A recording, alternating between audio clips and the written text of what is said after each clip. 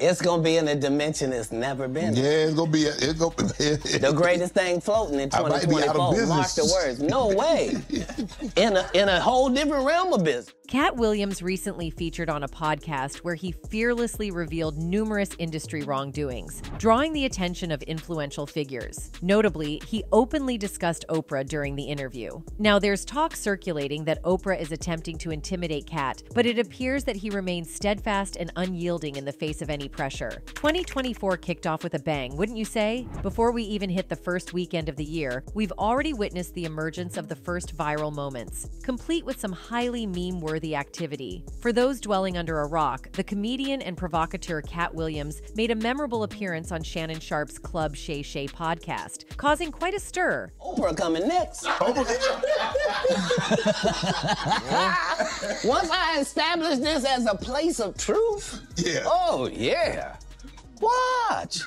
In the context of the podcast, let the chop a spray is slang for going all out, taking shots at various peers and individuals while dropping names. Essentially, Katt Williams unleashed his thoughts without holding back. His presence on the show has set the social media streets ablaze, making 2024 feel notably spicy. Why did he choose Club Shay Shay? Well, according to Katt, he took the opportunity because Shannon had allowed certain individuals to share bold-faced lies on his couch, and Katt felt the need to address and correct them. Well, all right then. Katt Williams didn't hold back when it came to calling out Cedric the Entertainer, Steve Harvey, Michael Blackson, Faizon Love, Kevin Hart, Rickey Smiley, Oprah Winfrey, and more. It seemed like Katt had been biding his time for the perfect moment to critique people's talents, skills, and content quality. The podcast episode, spanning almost 3 hours, was a relentless exploration of shade directed at Oprah, Steve, Kevin, and Rickey, among others. Even figures like Martin Lawrence found themselves in the crossfire. It was a masterclass in both stirring the pot and fearlessly speaking truth to power. All of these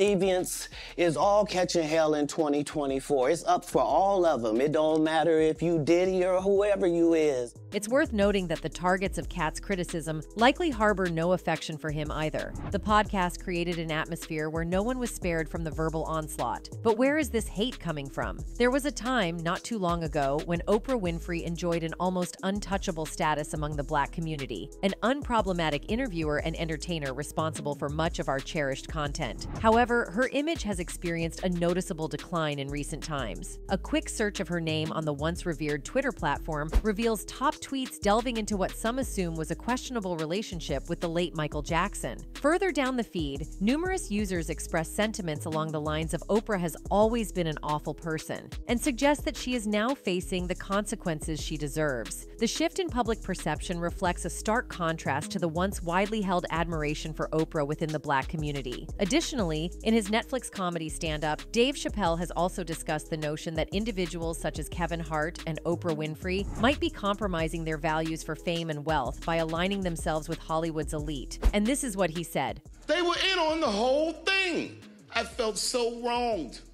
I felt so stupid. Can you guess what he is trying to say? I think Dave is trying to say that people like Oprah have been involved in this heinous game for a very long time, and he feels stupid now, right? Well, this is just a guess. But Dave also said that the public's perception of Hollywood is at odds with reality, and that it is filled with lovable people like Oprah Winfrey. Dave supposedly remarked that once you see their genuine faces, you won't be able to stand them since they are too diabolical to bear. He said, "It's the same that these Me Too B was trying to tell you about, but they hate for how it F, and I hate that for how it eats. But my God, man, it's the same."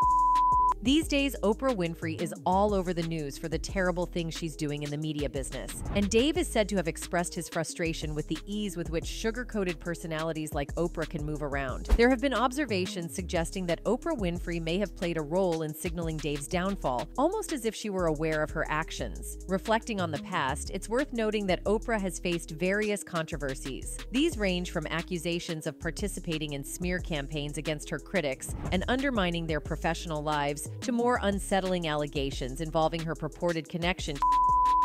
Oprah legitimized the notorious criminal Joe Teixeira, aka John of God, as a miraculous faith healer, one who could cure cancer. Speaking of smear campaigns against critics, the Monique-Oprah controversy stands out prominently. For those unfamiliar, Oprah Winfrey has been accused of significantly damaging Monique's career, to the point where Monique is purportedly facing homelessness. What's striking is that Oprah has not issued an apology to Monique for the harm that has been done. So for 8 years, my family has suffered and my career has suffered because what I would not allow those entities to do was bully me. But why hasn't Oprah apologized yet? Obviously, because of her ego and pride. In 2009, Oprah and Tyler Perry released their Lee Daniels-directed film, Precious, to the world. The makers of the film made the decision to send Monique on a publicity tour in order to capitalize on the enthusiasm produced by the media as a direct result of the positive critical reception the movie garnered. She said, "I had no idea I'd been blackballed because I don't think that Hollywood has turned its nose up to me," said the actor, suggesting someone had decided to teach Monique a lesson because she's not playing the game. And you know what, the thing that left me in awe was that Monique literally said that Oprah was making unreasonable demands during their movie campaigns. This is what Monique said: "We were out on the campaign and she was making unreasonable demands. And this is where reverse racism, I think, happens." After that, Lee Daniels allegedly made threats against Monique, telling her that she would face something ugly. Lee was taking Oprah's side, but after some time, Monique revealed that Lee said some strange things about Oprah. Monique said, "I think that those are feelings that Mr. Daniels is having." He said, "You know, Monique, she didn't thank the producers at the Oscars. She didn't thank the studio, and that's just not things that you do." This makes me hypothesize that Oprah is also not good to the junior artists or the staff that are usually present during the movie. It would appear that the general public has long suspected that Oprah is hiding something. The details of Oprah Winfrey's actions extend beyond the mentioned incidents, delving into more disturbing aspects. Monique, who had previously spoken out about being bullied by her older brother Gerald from the ages of 7 to 11, faced disbelief when she initially shared her traumatic experiences. The estrangement between Monique and Gerald became more pronounced when he was convicted of harassing another woman, leading to a 12-year prison sentence. In 2010, Oprah extended an invitation to Gerald to appear on her show, even making an effort to bring Monique along. Despite Monique's refusal to participate, Oprah went ahead and not only invited Gerald, but also their parents. During the show, Monique was taken aback as Oprah's actions seemed to minimize the gravity of the ordeal she had endured, causing further distress for Monique. "I did assault and inappropriately touch my sister in manners that were not comfortable for her, and for that I apologize." Monique's devastation was compounded when Oprah seemingly disregarded her attempts to seek comfort. Upon encountering Oprah for the first time in Hollywood, Monique harbored skepticism regarding Oprah's assertion that she was unaware of Gerald bringing her family to the show. In an interview, Monique recounted the encounter, stating, "She then said, 'Do you want to come on the show because he wants to apologize to you?' I said, 'Oprah, I don't want no part of that.'" Not only this, Oprah has been hit with serious charges of trafficking and enabling from well-known investors like Jeffrey Epstein, the S-offender, and Harvey Weinstein. It all started when he went unfavorably viral in 2021 for an unearthed 2003 interview with Dolly Parton, in which Winfrey asked her pointed questions about her plastic surgery. That moment prompted actress Rose McGowan, one of the progenitors of the #MeToo movement, to come at her neck in a now-deleted tweet. Rose McGowan has raised concerns about Oprah Winfrey's connections, citing her relationship with disgraced producer Harvey Weinstein and her withdrawal as a producer from a documentary highlighting Russell Simmons' essay Accusers. In a tweet, McGowan expressed her skepticism about Oprah's authenticity, accusing her of being part of a problematic power structure for personal gain. McGowan stated, "I am glad more are seeing the ugly truth of Oprah. I wish she were real, but she isn't. From being pals with Weinstein to abandoning and destroying Russell Simmons' victims, she is about supporting a sick power structure for personal gain. She is as fake as they come.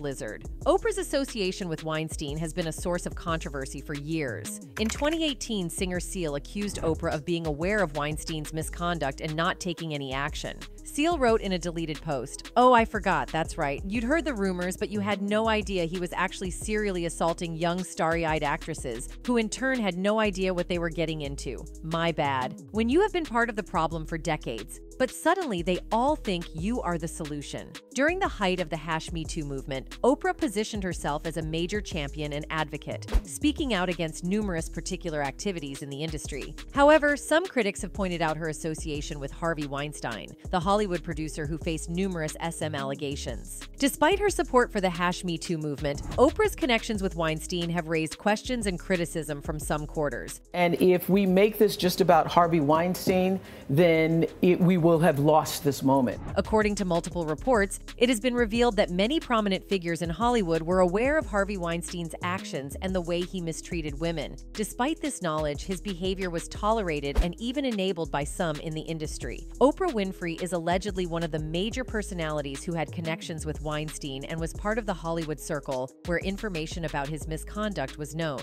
When something this major happens, when you have the fallout, 50 women coming forward, that it's a watershed moment. Oprah Winfrey's philanthropy and generosity are well documented, but even these aspects of her public image faced criticism. In September, Oprah and Dwayne "The Rock" Johnson, with their combined net worth exceeding $3 billion, reportedly asked the public to contribute to the Maui wildfires while allegedly contributing only $10 million themselves. The accompanying video's comment section received so much criticism that it had to be turned off. While opinions on TikTok should be taken with caution, the significant number of views on videos expressing disapproval, along with the critical comments, suggest a growing sentiment of weariness toward Oprah that has been building for years. Unlike many of her talk show contemporaries from the 1980s and 1990s, Oprah has not only maintained but also increased her influence and wealth over the years. Being a billionaire puts her in a rarefied category, possibly allowing her to wield influence behind the scenes in ways that the public may not be aware of. This has led to conspiracy theories, evident in search results for Oprah Winfrey Illuminati. And now in a controversial Club Shay Shay interview, comedian Katt Williams expressed the sentiment that when you're a billionaire, you can essentially do as you please. This perspective suggests that Oprah's influence may transcend her identity as a Black woman, and people are beginning to acknowledge and question this aspect of her power. Although the mystery continues when Oprah was linked to a Brazilian self-proclaimed medium and convicted felon named John of God. After years of operating a spiritual healing center in Brazil, John was arrested and given a 63-year prison sentence for assaulting multiple women. However, Oprah Winfrey claimed to have had a deep experience during her talk with John when he appeared on her show and traveled to Brazil to meet him before his arrest. This is an interview I wasn't sure would ever happen. One of the most famous spiritual healers in the world rarely talks to anyone on camera. Moreover, Oprah has also links with Tyler Perry and Steve Harvey, who have, according to him, played a significant role in his downfall. Katt Williams' revelations about his former idol, Oprah Winfrey, may come as a surprise to some. However, the shock deepens as he goes on to claim that Steve Harvey, another beloved figure, has allegedly made a deal involving his soul with Hollywood. Williams' assertions raise questions about the entertainment industry and the potential hidden agreements or compromises made by prominent figures within it. I think Steve Harvey's some stand-up man. I'm a kiss old girl who owned TV One. He used to kiss her. That's how he had the rating. Certainly, Katt Williams is widely acknowledged as one of the most hilarious comedians of his generation, celebrated for his raw humor and captivating performances in popular stand-up specials. Despite his talent and recognition among the comedy elite in Hollywood, Williams hasn't achieved the same widespread exposure as some of his counterparts. A supporter pointed out, unlike Kevin Hart, he hasn't taken on leading roles in big-budget movies, and he doesn't host a show like Steve Harvey. Expressing a sense of hopelessness, Williams once declared, "I'm officially announcing my retirement from stand-up. I'm kind of done. I've already discussed it with my kids. I wasn't planning to make this announcement on a Seattle street. I was going to Los Angeles to do it in the offices of ICM or Live Nation."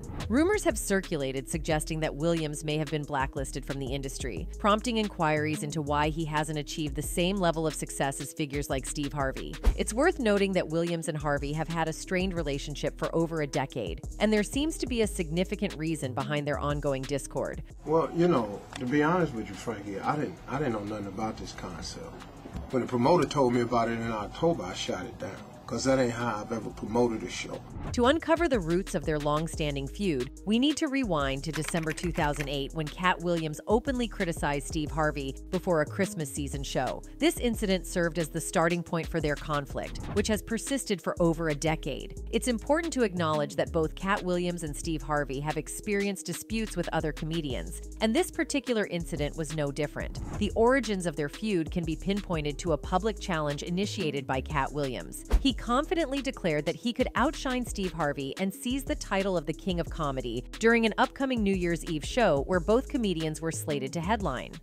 Now, I was on the Steve Harvey show, and Steve Harvey, who is going to call in at 5:45 and get the record straight. Jamie Foxx reportedly played a role in the ongoing conflict between Katt Williams and Steve Harvey. At the time, Foxx, who was a radio host, aired a clip of Williams dissing Harvey. This action likely fueled the feud between the two comedians. During a joint comedy gig, Williams warned Harvey, saying, "I want to apologize for what's going to happen, but the second that you get on stage, I need you to understand that that's your final time as the king of comedy. Water seeks its own level. You can't stop it, Playboy. It is what it is, so I hope you're ready. I hope you got a team of writers. You're going to need about 6 or 7 of them." In response to the clip, Harvey called into the radio show expressing his bewilderment about the entire situation.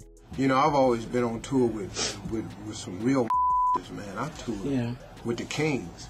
You know, I've been on stage with Sid, DL, and Bernie Mac at the same time. However, on the anticipated event night, Katt Williams took center stage and didn't hold back. He unleashed a barrage of punches aimed at Steve Harvey's comedy reputation while also playfully poking fun at his clothes and hair. Addressing the crowd, Williams likely delivered sharp and humorous remarks about Harvey throughout his performance. He quipped, "Please give it up for Steve Harvey. He's one of the best we've ever had. But he don't want no parts of this in no shape or form. I don't know why he came out here with all this money y'all spent on these expletive tickets and talked about a lady in the audience for 15 minutes, but won't talk about me the way I'm getting ready to talk about his expletive-made expletive." Katt Williams' rise to fame wasn't handed to him on a silver platter. He had to build his comedic empire from the ground up, starting in Avondale, Cincinnati. He meticulously honed his craft by performing stand-up comedy in various venues across the country, from the lively streets of Oklahoma to the vibrant stages of Oakland. Fearlessly, Williams delivered his routines, perfecting his unique style along the way through hard work and dedication.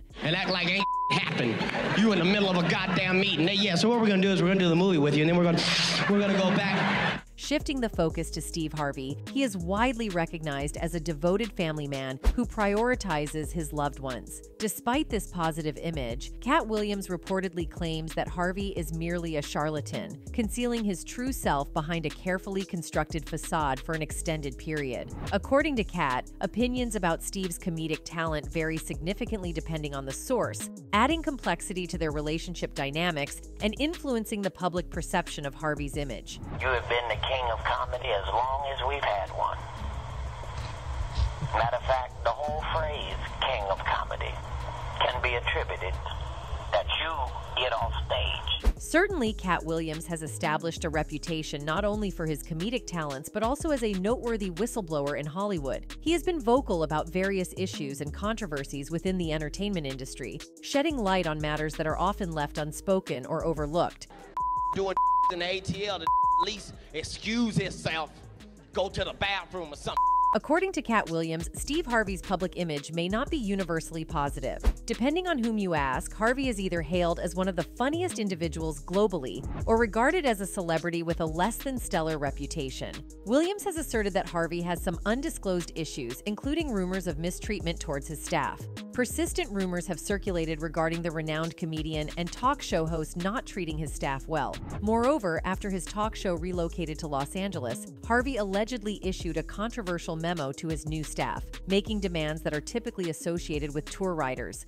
And I could not find a way to walk from the stage to my dressing room, to sit in my makeup chair, to walk from my dressing room to the stage. In the leaked memo, Steve Harvey further stated, "My security team will stop everyone from standing at my door who have the intent to see or speak to me. I want all the ambushing to stop now. That includes TV staff. You must schedule an appointment. I have been taken advantage of by my lenient policy in the past. This ends now. No more. Do not approach me while I'm in the makeup chair unless I ask to speak with you directly. Either knock or use the doorbell." Steve Harvey defended himself, asserting that the controversial memo aimed to secure more free time during his day. He explained that the memo was a response to what he perceived as a too lenient open-door policy during his show's run in Chicago. Harvey reiterated this defense a few days later while discussing the leaked letter with Entertainment Tonight. "Look, man, I'm in my makeup chair. They walk in the room. I'm having lunch. They walk in. They don't knock," he continued. "I'm in the hallway. I'm getting ambushed by people with friends that come to the show and having me sign this and do this. I just said, wait a minute. And in hindsight, I probably should have handled it a little bit differently. Katt Williams seems to have legitimate reasons for his grievances against Steve Harvey. In November 2015, the Think Like a Man author faced a lawsuit for allegedly backing out of plans to lease a private jet. This happened after over $400,000 worth of renovations had been initiated, reportedly at Harvey's request. The requested enhancements included custom carpet, a reconfiguration of the interior cabin from 16 seats to 14 seats, custom seat design, and new upper and lower cabin sidewalls, according to TMZ reports. Steve Harvey is, according to a private jet company, he did not pay the bill. This is a fabulous story. After they customized the hell out of the thing for him. Furthermore, at the Ocean Center in Daytona Beach, a lineup of comedians took command of the stage, delivering their unique brands of humor, each performance lasting a generous 12 to 15 minutes. Despite the diversity in their comedic styles, every comedian successfully elicited laughter, keeping the audience in stitches throughout the night. The humor extended even to playful jests about audience members, including lighthearted banter about white-on-white seat disputes. Then, the moment everyone had eagerly anticipated arrived. Stepping into the spotlight, the headliner of the evening, Katt Williams, took center stage. As part of his Dark Matter tour, Williams served up a comedic feast, skillfully blending current events with his unique brand of humor. The result? An evening that left everyone enriched with laughter and smiles. In today's world where people are constantly weighed down by the demands of work, family responsibilities, and a ceaseless barrage of distressing news from both television and the internet, it's becoming increasingly rare to experience those hearty, honest-to-goodness belly laughs that were once a staple of life. It's connection, comedian John Ronson says. That's what this show's about. It's about us and the audience connecting with each other. There's something about being in the same room with somebody, reading each other's body language too. It's no wonder that comedy shows are finding themselves in high demand, not just across the nation, but around the globe. And when it comes to Katt Williams' show, there's an irresistible allure that beckons people away from the confines of their homes. For enthusiasts of Katt Williams, attending his show transcends a mere night of jokes. It's an immersive experience that connects the absurdities of the world with the shared laughter of a like-minded audience. Fearlessly, Williams delves into the headlines of the day, humorously poking fun at figures ranging from Trump with his mugshot to DeSantis in a yin-yang manner, and exploring Biden alongside the concept of unclaimed baggage. He navigates the complexities of reparations, sprinkles in humor about Ukraine, and playfully ventures into the mysterious world of UFOs. Katt's fans may not express it eloquently, but his show feels like tuning into a fellow traveler skillfully navigating the labyrinth of the bizarre and bewildering aspects of our world. It provides the audience with an opportunity to connect, momentarily letting go of the weight of the world, and collectively sharing laughter at the sheer ridiculousness of it all. What makes it even more remarkable, according to his fans, is that throughout the performance, the comedians unabashedly poke fun at the very things that are supposed to divide us. In their own unique way, they bring us closer together, reminding us that laughter is a unifying force, even in the face of what might seem insurmountable differences. This is where eyebrows raised and people began connecting many mishaps in Katt Williams' life with his alleged dark revelations about the entertainment industry. Starting his career in his teenage years, Katt Williams has developed a comedic style that combines articulate and razor-sharp dialogue with a keen eye for the ever-evolving American political landscape. His stand-up prowess has earned critical acclaim, reflected in memorable specials like The Pimp Chronicles, Katt Williams, Pimpadelic, American Hustle, Katt-Pacalypse, Katt Williams, Great America, and the most recent, Katt Williams, World War III on Netflix. In one of his comedy shows, he expressed, "The past is something for you to learn from, and the future is something that you hope is going to happen, but I'm always speaking to my actual fans in present tense."